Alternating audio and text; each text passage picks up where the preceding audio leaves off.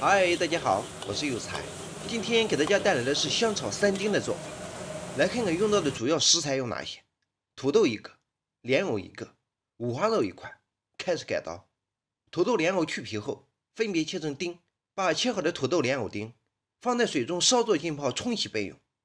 这一步的主要目的有2个：一是防止莲藕露汁在空气中氧化发暗；二是洗去莲藕和土豆内多余的淀粉，避免烹饪时糊锅不清爽。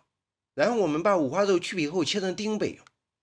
这里注意，五花肉丁要切的稍微大一点，因为肉丁在煸炒时会收缩变小。我们再来准备大葱白1个，同样是切成丁备用。然后我们把锅烧热，锅烧热后加入宽油，利用给宽油加热的时间，我们把土豆丁、藕丁倒入漏勺沥干水分备用。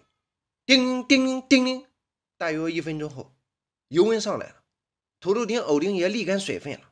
把其倒入油锅开炸，推动炒烧，避免食材沉底的同时还能使其受热均匀。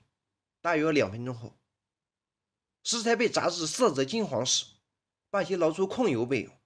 锅内留底油，下入五花肉丁直接干煸。大约30秒后，肉丁被煸至油脂溢出收缩变小时，挖出锅内多余油脂，下入姜粒、蒜粒，稍煸炒一下，炒出姜蒜的香味后，下入大葱、辣椒圈圈、干辣椒，哐当哐当哐当的炒起来，炒出辣椒的鲜香后，加入老抽一丢丢调色并爆出酱香味，然后加入料酒少许去腥，蒜蓉辣椒酱2汤匙，哐当哐当哐当的炒起来，然后加入土豆丁、莲藕丁，稍哐当几下，开始调味，加入胡椒粉少许去腥增香，蚝油适量增加菜品的醇厚口感。1品鲜酱油入底味，然后哐当哐当哐当的翻炒均匀即可出锅。搞定！一日3餐记得按时吃饭。总结：很多新手在炒这道菜时，因为菜品汤汁较少，极易糊锅，那咋办呢？要么哐当快一点，要么加点水。